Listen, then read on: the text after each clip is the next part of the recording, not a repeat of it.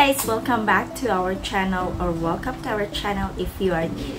My name is Val, and this channel is all about business ideas, creative ways on how to do business, and of course, negosyo tips. For today's video, this is going to be another series of Loyverse journey.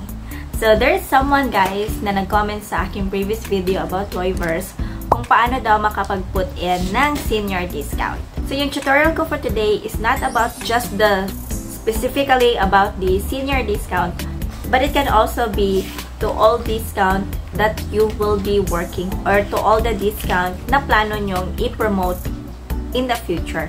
Or let's say for example, meron kang buy one take one na discount, or meron kang 20% off, or anything na makakapag-inganyo ng inyong customer will work on this video guys. So let's start. Login muna tayo sa ating backend account guys, or back office. So that's r.loyverse.com. So login nyo lang yung account nyo dyan, and you will be redirected to your backend or back office account guys. So we will go to the items, and from the item list, makikita ninyo dito si discounts. So click nyo lang si discounts, and from there, pwede na kayong makapag-add ng discount guys. So it can be both. It can be percentage, or it can be a flat rate amount. So let's say for example, si senior discount, I think it's 20%. You can correct me if mali ha. Di ako sure sa senior discount if 20% baka mo, but you can comment down below kung ano nga ba yung percent to ni senior discount. So I'll just put in 20% as the value here, and make sure na nakapag-click kayo dito either ng percentage or an exact amount, but for us it's going to be 20%. But also do not forget na dapat yung lagyan ng indication or lagyan ng name kung anong klaseng discount ito. So this is going to be a senior discount, so let me just put it.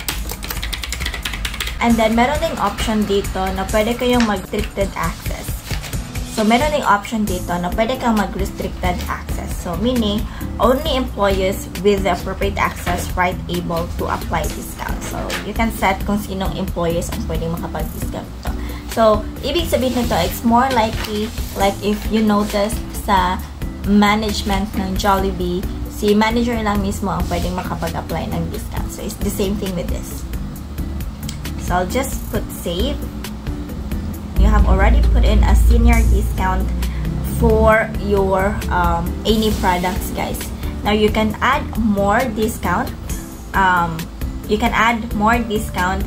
It's not limited to any numbers guys, as long as you have it's not limited to a number guys. You can add more or less. You can add unlimited discount here, but make sure that this discount is applicable to the current one. Let's say for example, if you're only promoting for a Mother's Day discount, so make sure na if end na yung promotion or expired na yung promotion on a specific time frame, pwede nyo naman siyang i-remove guys, para hindi din naman malito yung mga tauhan ninyo if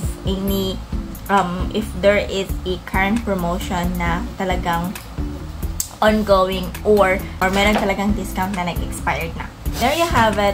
Now, once you have already in the front end of your Loyverse, at the checkout part, meron dyang part kung saan kayo pwedeng mag-put in ng discount or apply a discount. So there you have it guys. If you have any questions regarding Loyverse, please comment down below, and I'll try to answer any of your questions guys, as long as I have any answers. Loyverse also has a customer service 24 hours that will be able to assess whatever concerns you may have about Loyverse. So thank you so much, and if you like this video, click like, subscribe to my channel, and I'll see you on our next video guys. Bye!